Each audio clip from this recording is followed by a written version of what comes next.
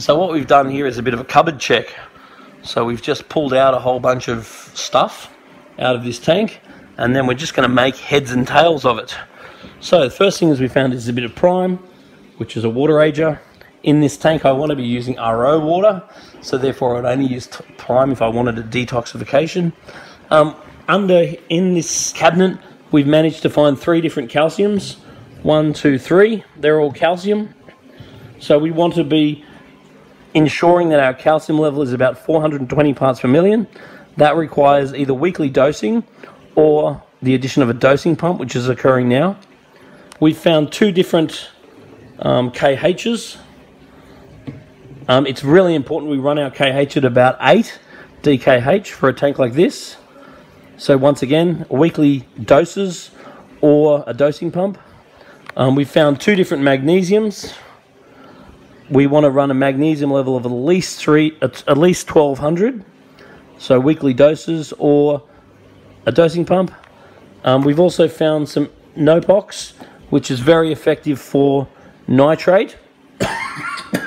Not always effective for phosphate, in my opinion. So we're going to get some Phos FX to help strip this tank of phosphates, because there is some phosphates in there at the moment. But this one here we're going to treat daily, and we're going to make sure the skimmer is cleaned twice a week. We've also found a general trace element supplement. So we're going to dose 3 mils of that per week. None of these are going to make or break the tank. These ones are the ones that are really going to make an impact. It's going to make this tank better.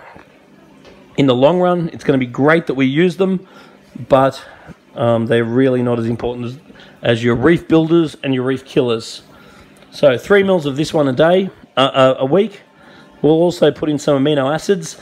Due to the stock of fish he's got into the tank and the quality of the foods he's feeding Denichi and New Life Spectrum, which is as good as it gets.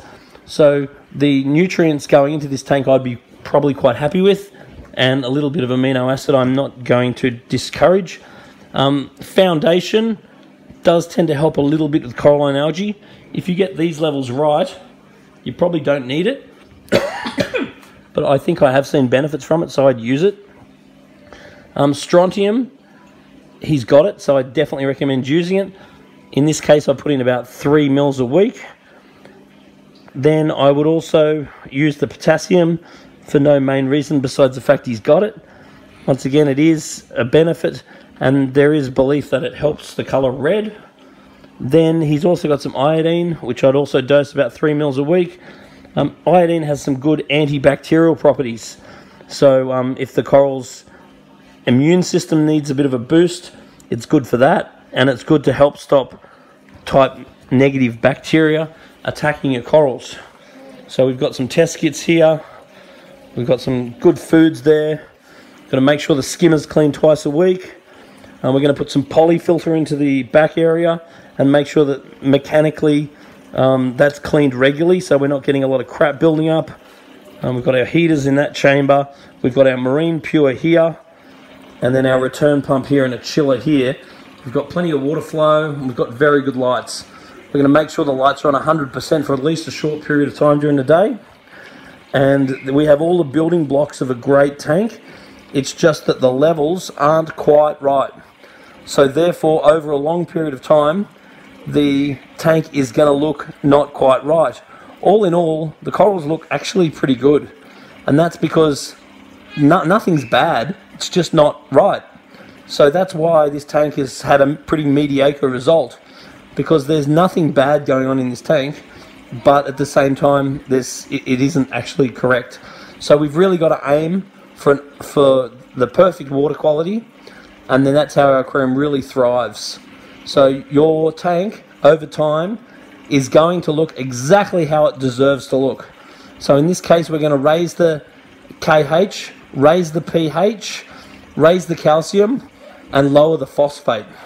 And with the addition of the new dosing pump that we're about to put on this tank, then over a period of time, let's say 3 months to really see an improvement, 6 months to see a major improvement, we'll see a real turnaround in this tank. And we're going to make sure we don't get too many more fish. In general, the fish in this tank are really good, but I would probably add a blenny, just because I like them, and they're a good algae eater, and then I'd add a couple of pest killers. Like I'd add a little hawkfish, a little wrasse, just to make sure that we don't end up with too many bristleworms or various pests that they can help control.